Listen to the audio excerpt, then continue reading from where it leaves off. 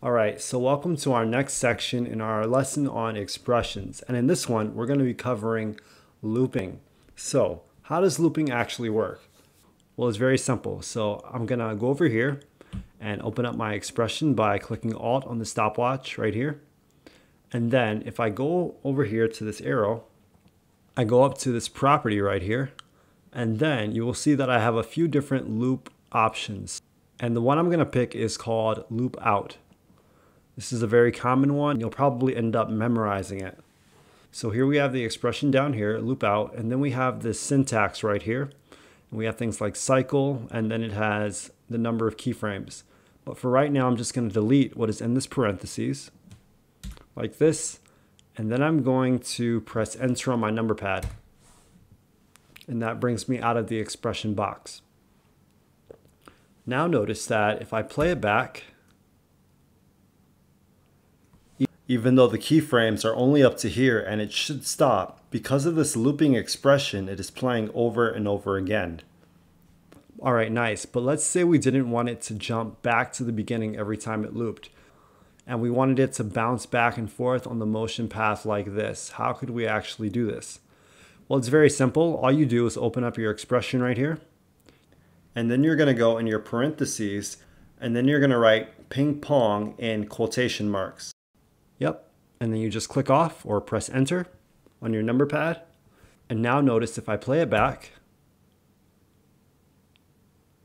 it's going to bounce back and forth on that motion path. So it's ping pong, like a ping pong table. So that's how the loop out works, and that's how you can mess with the ping pong. And also with this motion path right here, say you only wanted it to ping backwards 2 keyframes. How could you do this? Well, it's very simple. So what I'm going to do here is I'm going to go back up here. And if you remember, in the beginning with our syntax, the expression gave us a number. And if we write that number in, so I will press comma and then say 2. And what this number means is that when it ping pongs back, it's only going to play back 2 keyframes. So if I play this through, or drag it through to show you guys, let me bring up the motion path so that you can see. You see how it's only going backwards 2 keyframes.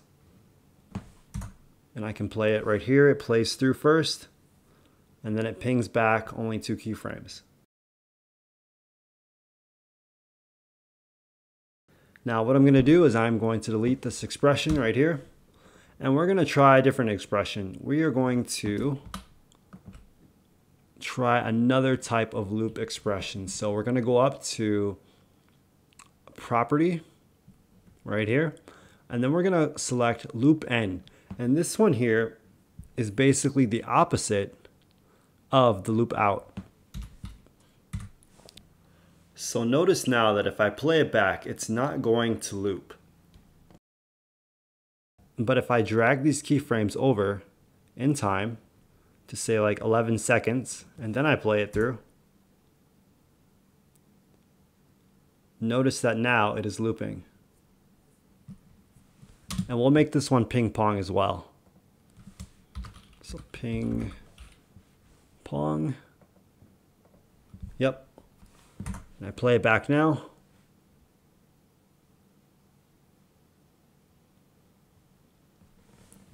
And notice what happens once it gets to the end of this. Notice that now it's stopped. So that's how the loop in works. Basically, everything before here is going to be looped, but once it gets to the end, it is not going to loop anymore and it's going to stop. Alright, so that's just a little bit about looping. I hope that you learned something and that you will give it a try. And we will see you in the next tutorial. Until next time.